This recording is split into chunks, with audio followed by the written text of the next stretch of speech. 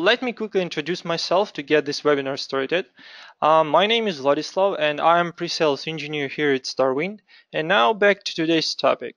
As it was previously announced, today we're going to discuss the RDMA technology, find out how it works and what's required for the configuration of RDMA within your infrastructure, and how it's tested and possible roadblocks in the process of implementation. Please also note that this webinar is being recorded and the recorded video will be uploaded to our website and to our YouTube channel.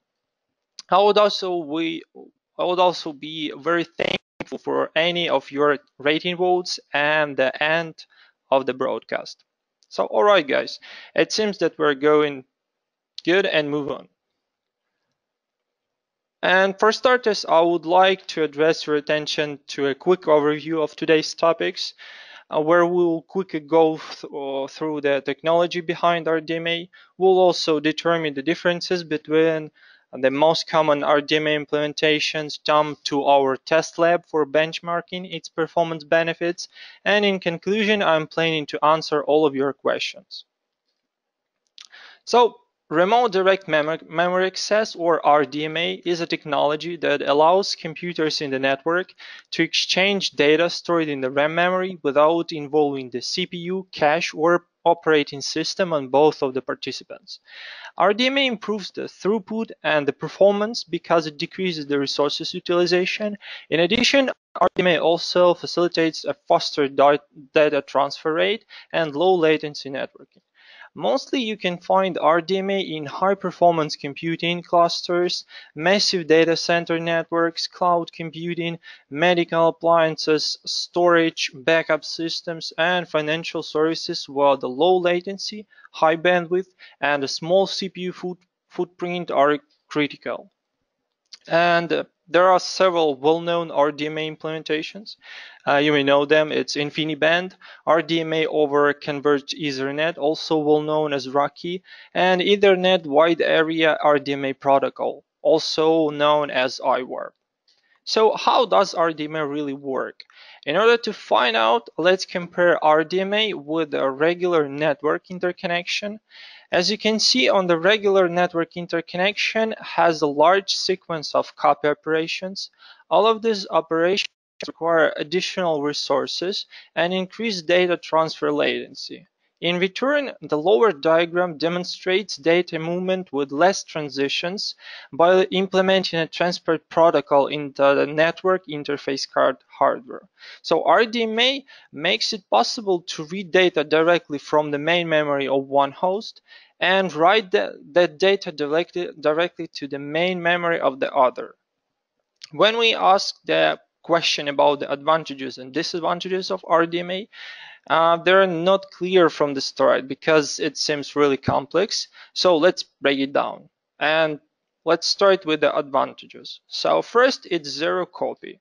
So applications can perform data transfer without involving the network software stack, and data is being sent or received directly between the buffers, eliminating the need to copy this data between the various network layers.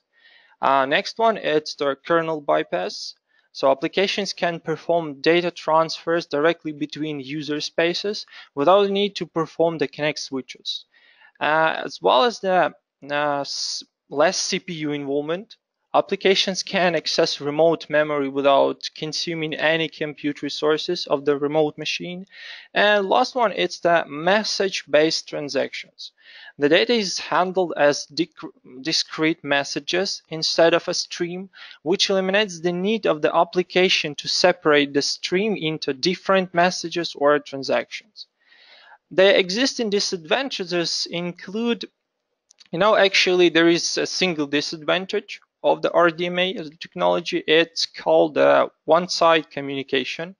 In other words, the target node is not notified of the completion of the request, and the common way of notification is changing a memory byte when the data has been delivered, but it requires the target to pull this byte.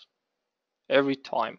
So not only does this pooling consume CPU cycles, it also linearly increases the memory footprint and the latency between other nodes, which limits the use of RDMA.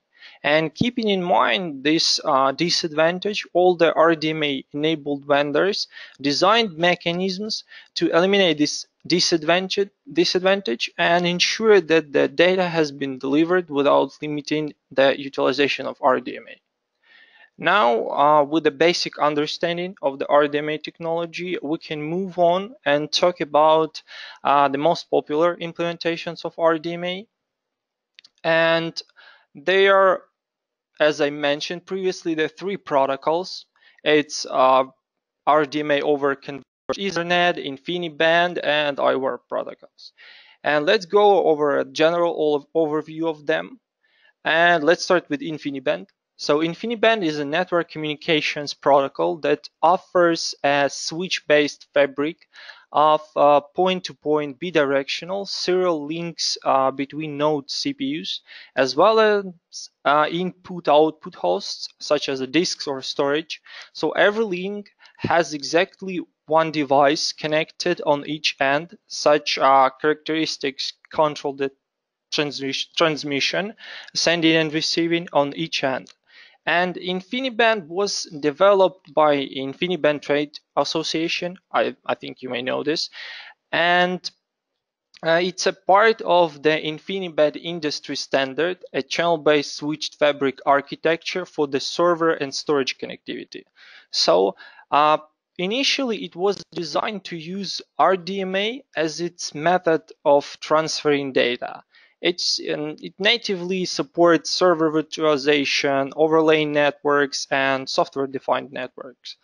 It takes an application-centric approach to messaging as well as finding the path of least resistance to deliver data from one point to another. This differs from traditional network protocols, which use a more network-centric method of communication. Next, it's RDMA over Converged Ethernet, or RACI. RACI is a network protocol that enables RDMA to operate on ordinary Ethernet layer 2 and 3 networks and is defined within the overarching InfiniBand architecture specification. It was developed as well by InfiniBand Trade Association, and there are currently two versions of RACI. RACI version 1 is an Ethernet link protocol which allows communication between any two hosts in the same Ethernet broadcast domain, limiting the routing of the packets. And RACI version 2 is an internet layer protocol, which means that its packets can be routed. And RACI version 2 exists on top of either the UDP IPv4 or the UDP IPv6 protocol. And both RACI versions have the same Ether type, and following frame length limits of the Ethernet protocol are applicable. It's 1,500 bytes for the regular Ethernet frame and 9,000 bytes for the jumbo frame. Although the RACI protocol benefits from the characteristics of a converged Ethernet network, but as well it could be used on the traditional or a non-converged Ethernet network. And last one of three, it's Ethernet Internet Wide Area RDMA protocol, or the so-called iWarp. It's a computer networking protocol that implements RDMA for efficient data transfer over Internet protocol networks. So iWarp uses a mix of layers, including direct data placement protocol, a separate RDMA protocol that was designed for transferring the data, and a few tweaks to prevent the packets lost. And all of these layers are used for delivering RDMA over RDMA services over the TCP/IP. With such complex architecture, iWarp is actually the slowest RDMA offering, and in addition to that, only a single vendor, it's called Chelsea, currently supports iWarp in their products. And the main reason for that is because the technology has not been well adopted by the market. Intel as well supported iWarp in its 10 gigabit networks from the beginning of 2009, but has discontinued its support in all of its newer NICs since then. And in terms of differences, obviously iWarp, it's completely different from RoCE and InfiniBand by design and the architecture.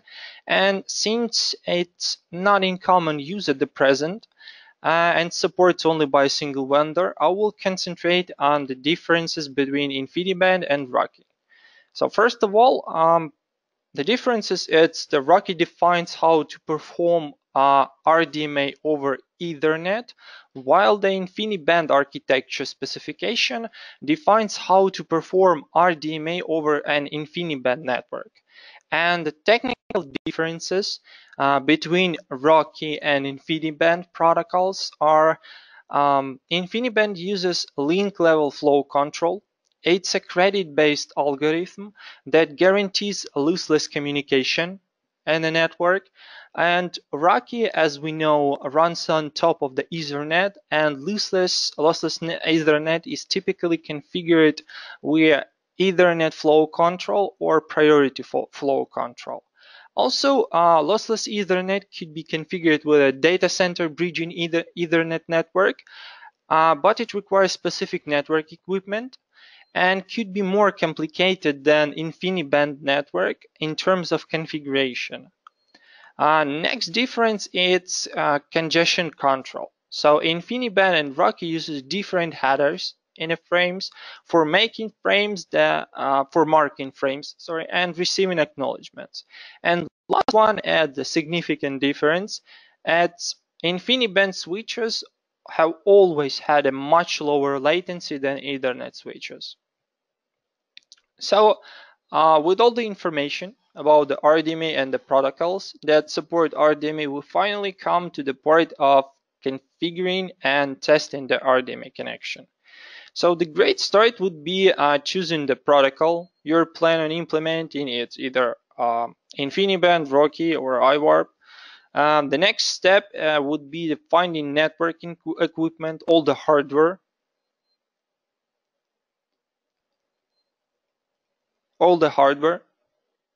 equipment necessary for configuring and testing RDMA, I mean all the servers and everything. And last one, it's to configure all of the software involved. So it's OS, all the necessary drivers and firmware for the hardware components.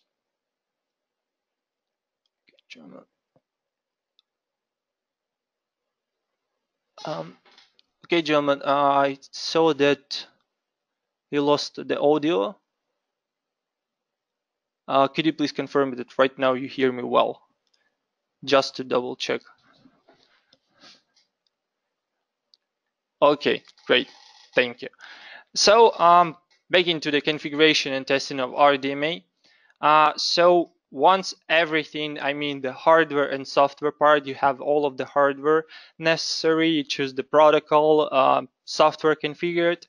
Once it's done, then you need to have the benchmarking tool to perform all of the tests on the network and everything. So for this one, it could be quite complicated since the different vendors offer different benchmarking tools that includes in some of the packets. As far as I know, the most common it's from IBM testing tool with the Linux distributions. It comes as well with the benchmarking tools integrated to the OS sometimes to test the RDMA connection. And basically it's good when you're configuring the same OSs. I mean, if it's the RDMA connection between the Windows and Windows, or between the Linux and Linux. But what if we're configuring the cross-platform connection? In this case, as far as of my research, I didn't find any tool in the internet that allows me to benchmark the RDMA connection to get all the performance benchmark, the throughput, the latency, and everything. Or it could be very complicated to combine all of the results from the tests, because some of the benchmarking tools just giving you the result in form of just the latency or the throughput. So it would be great if we have the benchmarking tool that could give us everything, the throughput, the latency, and everything in the single tool, and could be easily configured and managed. So in this way, we actually have one tool nearly was presented it by our company, by StarWind. It's StarWind RPerf benchmarking tool, and I would tell you a bit more about it a few minutes later. First of all, let me just do a quick introduction to my testing lab, where I tested the RDMA connection. First of all, I have the two ESXi hosts with the ESXi 6.7 installed in it. I have two Mellanox Connectix for NICs, 10 gigabit NICs, with the RDMA configured in it. It's Rocky version 1. And as well, I deployed two virtual machines on each host. One, it's Windows based with the Windows Server OS, Windows Server 16. Let me just quickly log into the consoles. Okay, so here is the one testing virtual machine, and second one, it's the Linux based with the CentOS 7 on it. Here it is. And for the configuration, as I mentioned, I used the StarWind RPerf benchmarking tool that allows to test the RDMA connection, and it shows all of the necessary results. I mean, the throughput, latency, and with these results, you can do the analysis of the RDMA connection and do the necessary reconfiguration, or even changing the type of the RDMA connection if it doesn't fit your requirements. Okay, so let's do the quick lifetime tests to see how our tool works, how we can test the RDMA connection between the between the two different platforms.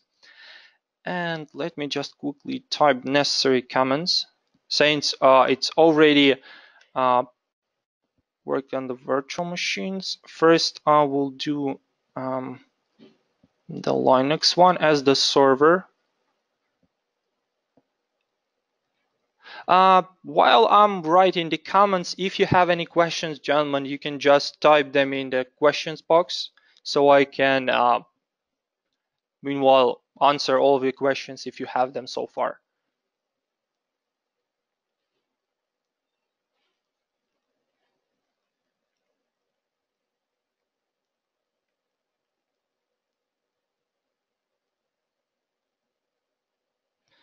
Okay, actually, yep, here.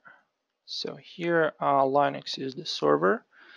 So to do it as the server, we just type in a simple command with the IP address of the RDMA network.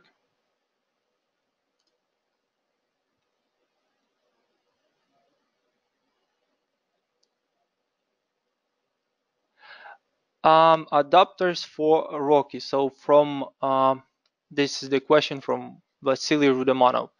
Actually, I don't have the full list of this one, but I could say about the concrete vendors. It's for the Mellanox, it's starting from Connectix 3 Pro networks. They support Rocky and the newest version as well.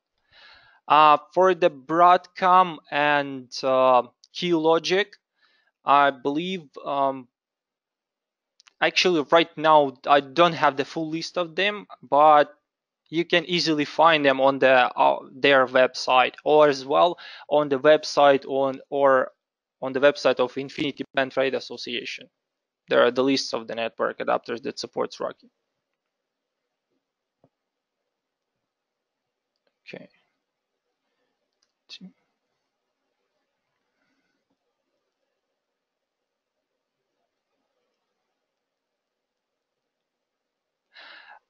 So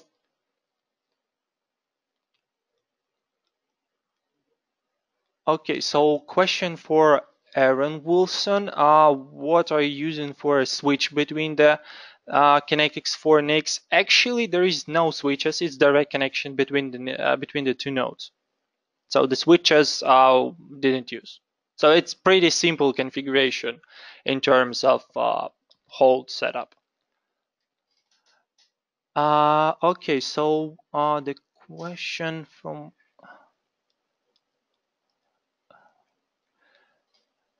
with Vasily Rudamonov asked, we face that Intel cards have issues with RDMA enabled traffic. Which type? I see that Vasily is offline, and actually with the Intel cards, probably possibly it could be with the RDMA enabled, but it could be as well the drivers issue. So the implementation of RDMA with the network cards requires the latest drivers and all additional packets from the network manufacturer that needs to be installed and implemented with the network cards to have the full performance and full availability of the RDMA.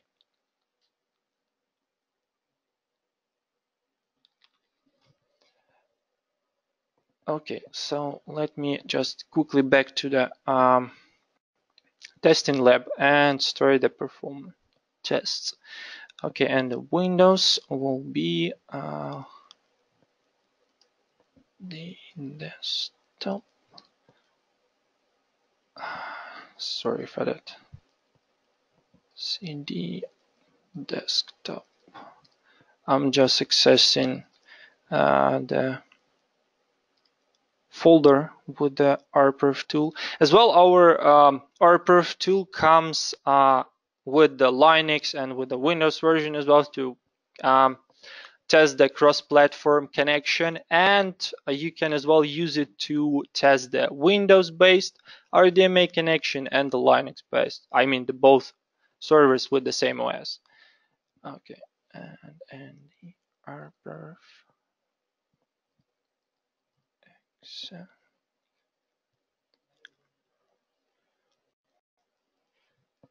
And let's go. -A IP address of the partner.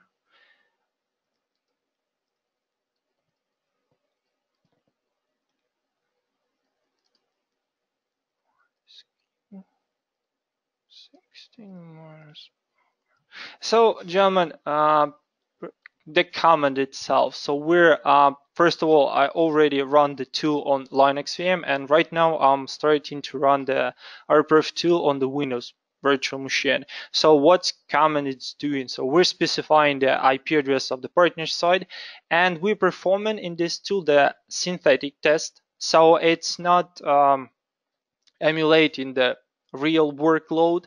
So the results could on the real workload could be different from the synthetic test. So you should be aware of this. And the command itself, it's right now we'll do the 10,000 of the iterations of the read iterations with the buffer size 4096 and a queue depth of 16. So as you can see, the time that's spent is very less, and the throughput, it's the synthetic throughput of the synthetic test, and converting the result of the throughput basically between these two virtual machines, it's possibly to get the performance on the level of approximately 5.5 gigabytes per second of transfer. data transfer, and the 1 million of IOPS. So the minimum latency was the 7 microseconds. The average is 14. Oh, okay. Oh, okay, gentlemen. Right now, I think you should hear me. Probably something with my audio. Okay, so as I mentioned, we performed the test with the 10,000 iterations with the buffer size 4096 and the Q16. It's the read operations. And we get the performance, the throughput, which shows us that we approximately have the 5.5 gigabytes per second at the performance, and the or 1 million of IOPS. It's the synthetic test, so it's approximate, it's possible results that you can get on the 10 gigabit network connection, RDMA enabled, between the two virtual machines. And the latency, as you can see as well, is very, it's just 7 microseconds. It's minimum. The average it's almost 15 microseconds, and the maximum it's 21 for these iterations for the operations. And actually, as I mentioned, it's the synthetic test, and it tests only the connection itself. So in the real workload, there will be quite different results that you will get, because you're on top of this, you're implementing other solutions, the software solution, the different applications that could affect the performance. As well, if we're talking about the direct connection, then yeah. So the problems could be just with the drivers on the network cards on each host, if we're talking about the connection. But if it's the complicated network connectivity stack, then it could be the switch layer, where some misconfiguration on switching on the networks, network adapters, and everything else. So everything could be affected by just one misconfiguration on the whole setup. So to ensure that everything runs as you expected, as you want to run, then you just need to separate or just divide the possible affections that could be faced. And first, it's you can test the RDMA connection itself. Then you can test the performance of the storage, as well as the underlying storage could affect the performance of the connection and could be the bottleneck. And the software solution that could be used, for example, the software-defined storage or something like this, could as well affect. So the whole performance is to ensure that the whole performance of the whole solution is good, then you need to be sure that all of the components were configured in the proper way. Okay, gentlemen, so with the test lab it's over, so we came to the questions time, and if you can answer all of the questions that you have to me. And while you're writing the questions, I actually have a few questions that as well need to be answered. First of all, you need to use the same RDMA protocol on each network. Adapters, all the adapters and the network protocols should be the same on each host where the RDMA will be enabled. As well as for the APIs configuration, since there is no standard for it. For example, InfiniBand and Rocky, it's the Rocky based on the InfiniBand architecture, and the APIs for programming the configuration of the network RDMA network could be the same. So it's pretty easy for configuring or switching. And as well for the implementation, for example, if it's the new implementation, okay, we have the question from Aaron. Would this tool be good for testing storage spaces direct RDMA connection? Actually, as I mentioned, it's testing the RDMA connection itself. So you will get the performance on the networks, on the network layer, the possible performance that you can get. With the storage spaces direct, you're as well implementing the SMB storage protocol, which is going to be over the RDMA protocols.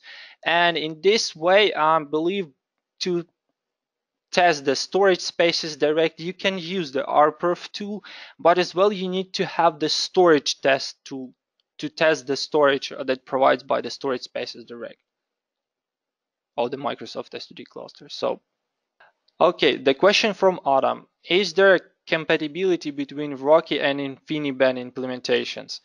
Okay, so for the implementations, they couldn't be connected, so the adapter should be the same.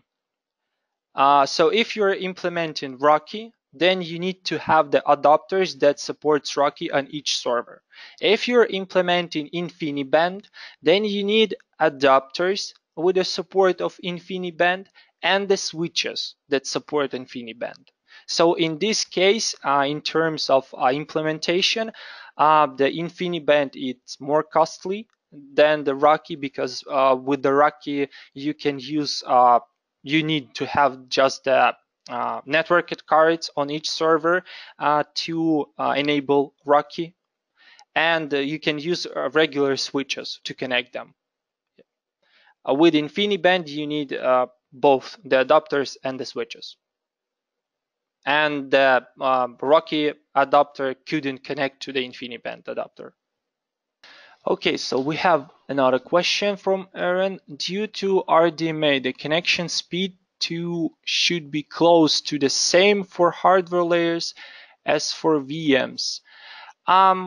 Yes. So since actually you can provide, for example, the RDMA adapter straight to the virtual machine. I did this with my virtual machines. Sorry if I didn't mention previously. So in my virtual machines, the network adapters, I added them with the VMware feature PCI pass-through to the virtual machines. And with the RDMA, it's close to the hardware, or even better, because with the technology, it making it with the bigger throughput and the better performance with the lower latency. So it's working much faster than with the usual networking connections. Okay, so we have one more question from Aaron. Was any other configuration required when hooking up to RDMA NICs directly? Do you just use a direct connect cable? Yes, so I directly connected port to port to hosts and provided these NICs to the virtual machines. And as well, inside the virtual machines, I installed all the necessary drivers for the from the Mellanox website to enable the Rocky support and RDMA on Windows and the Linux. Yeah, so yes, it's easy for the direct connections, but in terms of switching, it's become more complicated because you need to configure switch, and depending on the protocol, it could become even more complex with the configuration. So yeah, that is why RDMA was basically used and uses right now in the large clusters where the low latency and the high throughput is required. Okay, so Aaron asked the question what we're using for the storage speed testing. Basically, we have as well our own tool to test the storage performance, but you can use the disk SPD to test the storage, or other software to test it. The only thing that you should be aware, it's the parameters that you tested, that they are right, and you get in all the necessary information from the tests. Okay, so since we're end up all of the questions, I'm very thank you for joining this webinar, and you will be with me today. And as well, as I mentioned, the video of the webinar, the recorded video, will be on our website and on our YouTube channel. And the other topic that related to the RDMA will be discovered and discussed on another webinar. It's the NVMe over fabrics. It's as well related to the RDMA implementation because most of the vendors told that the NVMe over fabrics it's the future of the implementing RDMA and storage solutions. So you can check our website when will be announced this webinar and join it and have all the information about the NVMe over fabrics. So once more, thank you for joining the webinar and that you will be with me. So have a good day, everyone, and goodbye.